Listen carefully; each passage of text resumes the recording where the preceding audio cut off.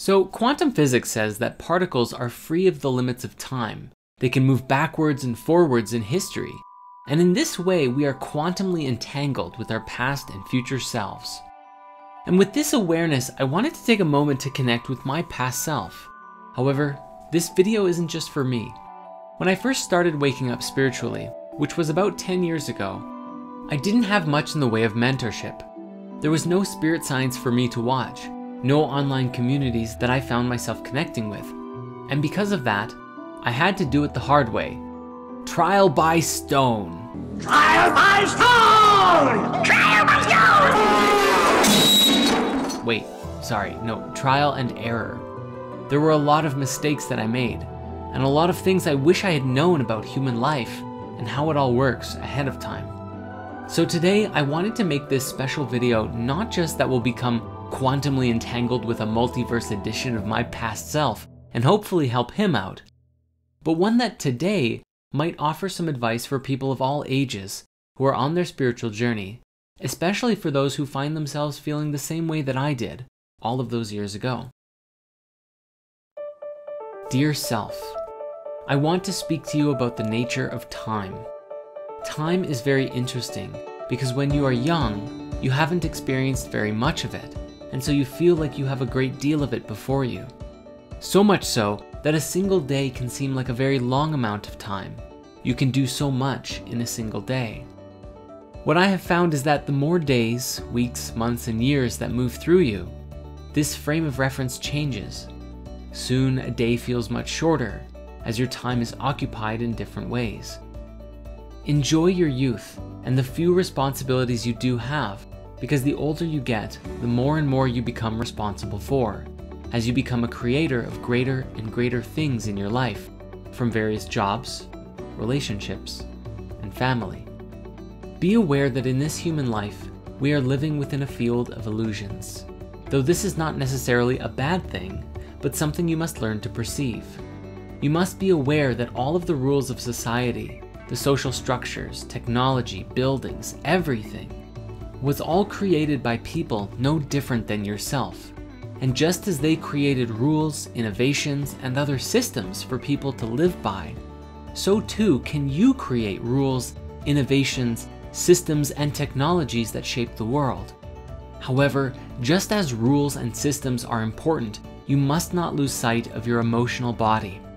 In this world, it is easy to lose sight of the depth of feeling within you, as much of the social systems and people therein are accustomed to burying their feelings, and they may even encourage you to do the same, in favor of just putting on a smile and pretending that everything is always perfect, all the time. It's okay if things aren't perfect. They're not supposed to be. Life is a place for your exploration of all states of being, both pain and pleasure. Now, regarding pain, be mindful that the vast majority of humanity struggles with the disconnection with their soul. And this is a part of the great lesson humanity is learning. It is the source of our human sickness. You too will struggle with this as well, and I encourage you to adopt a regular meditation practice. Even just 15 minutes a day or more can support you in living life at a much higher level than you ever knew was possible. I only wish I had a meditation practice when I was a kid in this dimensional time stream. I know now that it really would have helped me with my own anxiety, self-consciousness, confidence, dealing with bullies and difficult challenges, and even tackling homework and all kinds of stuff like that. A clear mind is one of the most valuable things we can utilize, and it often becomes clouded by so many different things pouring through it on a daily basis, as well as less than optimal food and whatnot. If you take just a bit of time to clear your mind with meditation regularly, you will see massive improvements in so many areas of your life. What's more, a regular practice like this will aid you in learning to recognize when people are being sincere or are genuinely inauthentic, or any line of blending in between. If you can identify the difference within yourself, you can surround yourself with a quality community rather than those who would seek to take advantage of you and potentially corrupt your own energy further. Finally, on the subject of meditation, When you are growing up, as I did in this time stream, you may naturally begin experimenting with plant medicine, such as cannabis, magic mushrooms, and ayahuasca. Be warned, these are tools for the expansion of your consciousness and energetic field, but they can be directed in all manner of ways. Use them for meditation with purposeful and sacred intention, and they will support you in this. If you use them to party, to escape, or to avoid unwanted emotions and pains, they will not serve you nearly as well and can lead to even greater negative experiences. Now, please know that you can live life however you choose, and if you put yourself in the position of the main character of your life story, the hero of the video game or movie of your life, then you can live a life where on a daily basis you experience life as an adventure, not just a continuum of mundane activities over and over. Your choices ultimately dictate the legacy that you lead. So think big about what you want your future to look like, and then begin moving towards it with confidence and grace. I must acknowledge that school can be very tricky because the essential skills that they teach you are not often the ones you will actually use in your life. And yet, it's a part of the existing systems that insist you must go through it, with the promise that you'll have a successful future once you're complete. You must know that this promise is only true if you actively see it through. Otherwise, if you just take their word for it, but don't take the steps to live your own dreams, you will only end up with debt. Truly, many legendary people, take Steve Jobs for example, dropped out of college and focused on their passions. In the case of Steve, he focused on founding Apple and became a legend in this world. However, I'm not suggesting you drop out of school, because your later lessons from college ultimately proved to be very valuable to you. But ultimately, you have to be the one to make your own decisions in your life. And if you do decide to cut away from your existing reality and pave a new trail for yourself, don't be afraid to follow those dreams. Do so with tenacity and make sure that you truly see yourself go the distance. In my humble perspective, school is not going to teach you a lot of valuable life skills that you really ought to have. So I encourage you to invest in your own education along your life journey. Read books or watch videos designed to educate you about life, love, the changes your body goes through, relationships, and more. Don't be afraid to experiment with yourself, discovering what you like and what you don't like. And don't be afraid to ask yourself hard questions about who you are. Feel into your sexuality and learn what it means to be intimate, both platonically and romantically. Explore the nature of money and finance, for learning the language of money helps you to actually make it. Seriously, these are not skills that will be properly taught in school. In this, I feel one of the most valuable things you can do for yourself is learning how to prioritize your time.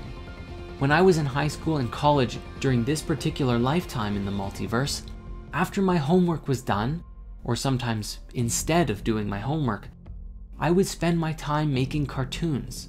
It was my passion, and I enjoyed it so much that I didn't want to do anything else, except sometimes playing video games.